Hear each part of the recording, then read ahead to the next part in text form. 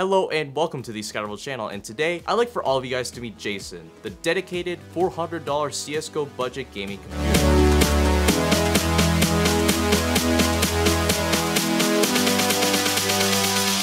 One, three, four.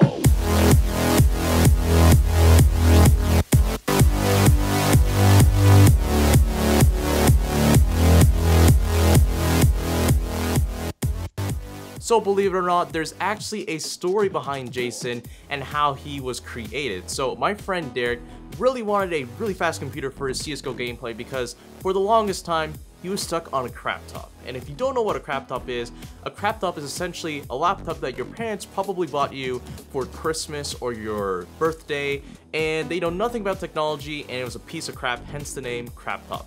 So that was the situation with my friend Derek, because the highest rank he ever achieved in Counter-Strike Global Offensive was DMG, but his current rank is Master Guardian Elite, and the reason why he's been stuck is because his crap top typically can't allow him to play CSGO at the graphical intensity and speed that he wants, so he's basically bottlenecked to achieving any higher in the game. So that's why he came to me, and he's like, ScatterVolt, I need you to create me a $400 CSGO budget gaming computer that not only can run CSGO, but you know, if I want to boot up Battlefield or anything like that, it can also run that too at pretty good settings. So I was like, sure, why not? So in order to create this PC, I looked up at my $350 budget gaming PC and simply added a more powerful graphics card. In this sort of price range, I prioritized graphics performance over processing performance, and plus with the CPU that we put in this build, it's actually compatible with other i5s and i7, so if my friend did want to upgrade the processor in this build to a much more powerful i5 or i7, he completely could have done so if he wished to. But anyways, let's talk a little bit about the specs that I put into this computer. So for the processor, I went with the Pentium G4400.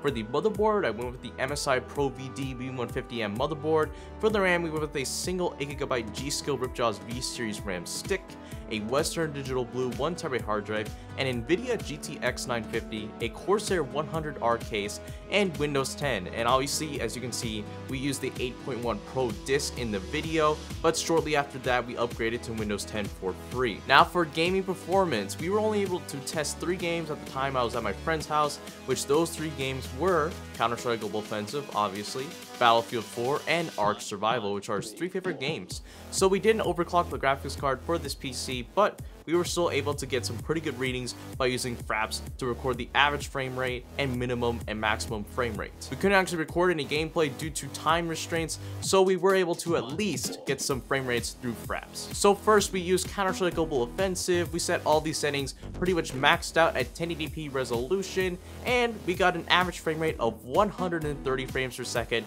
while playing a few Dust 2 matches. The minimum frame rate was at 111 frames per second, and the max was at 142, so definitely not that bad for $400. Now for Battlefield 4, we set all these settings to high, and we had the anti-aliasing set at 2x MSAA, and we got for the average frame rate while playing a little bit of multiplayer was about 60 frames per second exact, while the minimum was at 55 and the maximum was at 64, so yet again, not that bad. Now finally for Ark Survival, this is a bit interesting because we set all these settings to about medium to low because we couldn't really crank it up to high for some reason, so we got an average frame rate of about 42 frames per second, with the low being 33 and the high being 54, which is a bit surprising, especially for this computer, because I'm pretty sure it would have done better in that game. Anyways, thank you guys so much for watching the video. Thank you guys for checking out Json and how awesome he is. Make sure to like, favorite, subscribe, and all that, and this is the ScatterVolt channel signing out.